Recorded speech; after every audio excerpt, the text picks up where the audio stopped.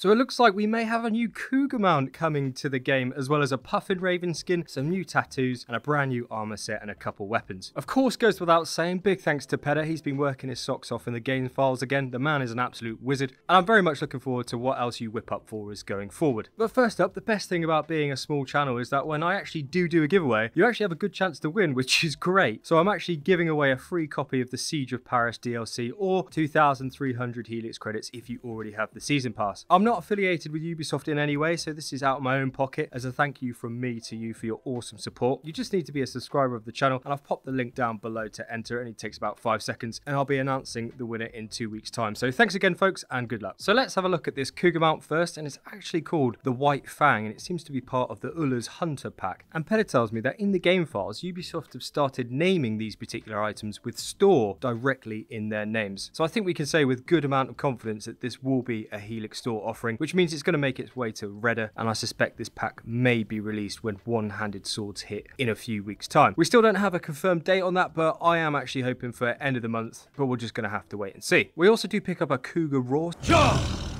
similar to that of the Lion mount with this one. I've got to say, I know a Cougar mount isn't very authentic, and perhaps I've become too accustomed to the Lynx mount in Ireland, but I think it's a pretty good looking mount, all things considered. And if it did appear in Redder, it'd be a 50-50 choice for me. But I'm still holding out for some awesome heavy cavalry skins in Paris though, which of course would be my personal preference. But saying that, one of the things that would be very difficult to say no to at Redder, and that's this fantastic Puffin Raven skin called Puffy. Puffy does look great, I'm a fan, even though I do love my Hawk Raven skin. I think it's a good bit of fun, and having him sit on your shoulder did actually make me smile, so what a character. Now moving on to some armor, and it seems like we're going to be picking up Ullr's Hunters set, which I believe is another slight reskin of the Huntsman set, certainly the torso with the exception of a few additions, specifically the boar helm. And by the way, just for a little bit of context, Ullr was the son of Sif, who was reincarnated in the body of Faravid, who we see in the Valhalla storyline. Ullr was also the stepson of Thor, and widely seen as the supreme god when it came to anything to do with a bow and archery. And that seems to make a lot of sense here, as this pack is without a doubt a range set, as the two main perks on this set is an increase in range damage after activating the man's best friend ability, and an ability damage increase for just equipping the full set. So it seems to me that if you're a player who enjoys ranged combat while utilising a lot of your abilities, this set would be pretty attuned to your choice of gameplay if you're willing to spend a little bit of cash to get it, or wait for it to pop in Redder. Now when it comes to weapons, we've got two here in this set. We've got a bow, which is what you'd kind of hope for given the nature of this set, as well as a brand new shield. So first up, the Antler's bow is a hunter's bow, which is a fairly interesting perk. You get an increase in ability damage depending upon your filled adrenaline slots, so that goes up to a maximum of 40. And I reckon if you're pulling in big groups of enemies, unleashing your Wolf or Irish Hound for the armor perk buff, and then throwing down an incendiary fire trap, you could actually see some happy returns here. Saying that though, I'm not entirely convinced you'd want to constantly keep your adrenaline bars up around the 3 mark constantly though. But the reason I say that is because I'm a bit of a button basher, so there we are. And with the shield, it's called Fenrir's Bite, and perk wise it does seem to complement that type of ability buff gameplay, as the additional perk is a buff to ability damage. Aesthetically, I think it is a quite cool looking shield, a little bit too fanciful for me perhaps, and I don't often run with shields, but I can completely understand why someone would like the look of this. It would also be quite cool to have seen something like this in a complete wolf set, similar to the Berserker set. I thought that was pretty cool, and if we did pick this up in a future update, it would be great to actually get it in the game rather than the Helix store, but alas, fingers crossed for the future. By the way folks, if you found any value from the video so far, a like on the video would be very kind and very helpful, so thanks very much. As I'm sure you know, in these kind of sets we also pick up a brand new longship, and some of you folks may actually recognise this one, as Pedder found it in the game files a few months ago. It's got that iconic deer as the figurehead, the emblem of Ullr on the sail, and a gold deer figurehead on the bow of the ship. I'll be honest with you folks, I was quite disappointed to find this was actually part of this pack. I mean, to be honest, it does make complete sense with the whole Ullr theme, but out of all the longship schemes that I've seen so far, I was actually quite fond of this one. I think it looks quite cool and would have liked to have seen it in game for free. Alas, again, it looks like it's going to be another Redder job for me on this one. And we also pick up Ullr's tattoo set scheme, which doesn't look too bad, but with the introduction of the transmog feature, and I don't know about you folks here, but with the selection of armor sets, I don't often find myself even seeing a lot of the body tattoos unless there's one on the melon. So I think it's a nice tattoo design, but not too impactful for me, and I don't think it's going to set the world on fire. Now, speaking of fire, fire, you may be interested in joining our awesome Discord community. We talk about everything AC and everything not. We also have a weekly photo competition where you could submit your photos and everybody votes. So feel free to pop in the lobby and say hi. It would be great to see you here. And I think that'll do it for me, folks. Let me know what you think about all of this down below. Big thanks to Petter again. And I think this time coffee is definitely on him. So I'll see you guys in the next video.